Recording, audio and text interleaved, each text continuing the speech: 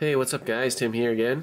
Got another tutorial for you today, and I got a pretty decent response from you guys with the adjustable shackle of the cobra knot, so I figured I'd do the snake knot as well, just to show you how that one's done. So I do apologize if my voice sounds a little off. I am fighting off a bit of a cold, but I am getting better, so I'll be back to normal soon, hopefully. But anyways, yeah, again, we're doing an adjustable shackle bracelet, and this is the snake knot. So it's not very much different from using, I guess, the knot and loop method. But as you can see, just a slight difference. Okay, so it is very simple, and yeah, again, it uses this 3-position adjustable shackle.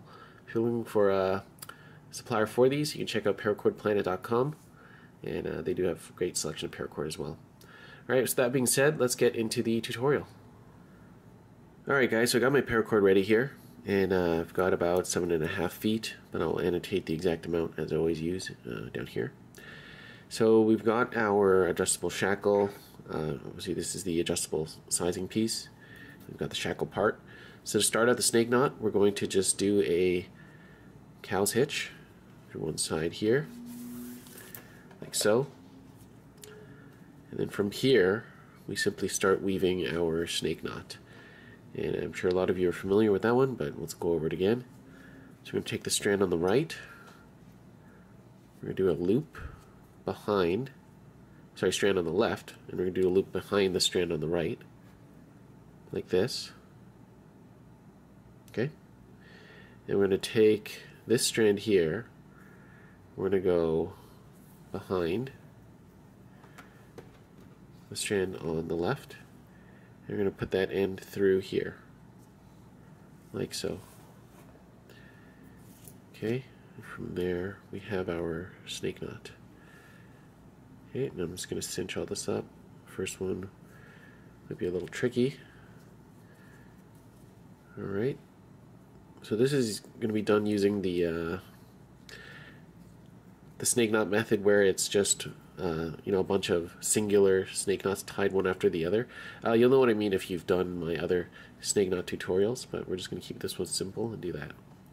Okay, so that's pretty much the snake knot. We're going to continue tying those again. So loop behind the right, take this strand behind the left, and go through the loop like so. Okay, so that's a much quicker way of doing it. You don't have to go all the way to the end. Okay, so I'm going to continue tying my snake knots, and I'm going to go all the way down my bracelet. So as you can see, this is different from the cobra knot adjustable, because we're not weaving down a core, we're just weaving down 2 strands. So I'm going to weave the length of my bracelet, and I'll show you guys how to connect it to the end piece. Alright, so as you can see, I've woven the entire length of my bracelet. Everything looks good. So now when we get down to the end, we're working with our adjustable piece here. There's a couple ways to do this. I'll show you, I guess, the more secure way. Well, I guess you can call it easier way. So we're going to take one strand, feed it through the loop like this, and you want to make sure they correspond. Actually, we'll do this. Sorry. So let's take the strand on the left here. I'm going to go through the loop.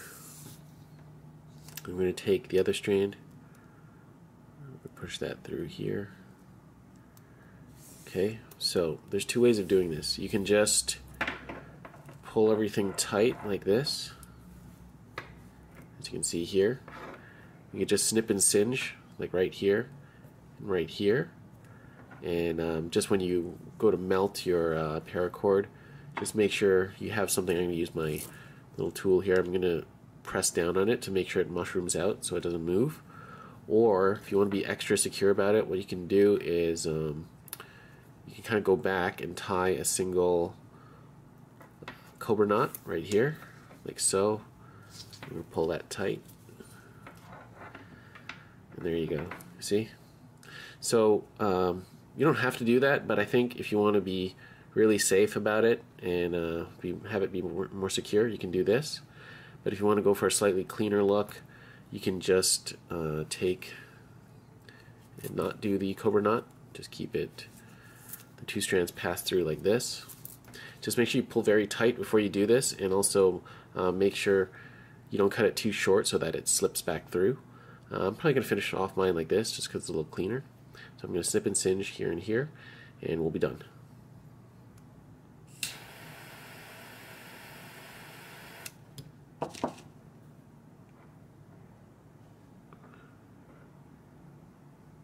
Alright, and there we have it, guys. I'm done. So you can see here, I snipped and singed my paracord, and it looks pretty good, I think. So again, if you want it to be more secure, you can do that cobra stitch, but you don't have to. Alright, so this has been the snake knot with the adjustable D-shackle, and I hope you guys enjoyed this video. If you have any comments or questions, please do leave them down below. I'll get back to you as soon as I can. And if you are looking for a good source of if you're looking for an online retailer for paracord and paracord supplies, check out paracordplanet.com, and yeah, you'll find a lot of great products there. Alright, thanks for watching, guys, and if you enjoyed this video, please do subscribe and like, and I'll see you on the next one. Bye-bye.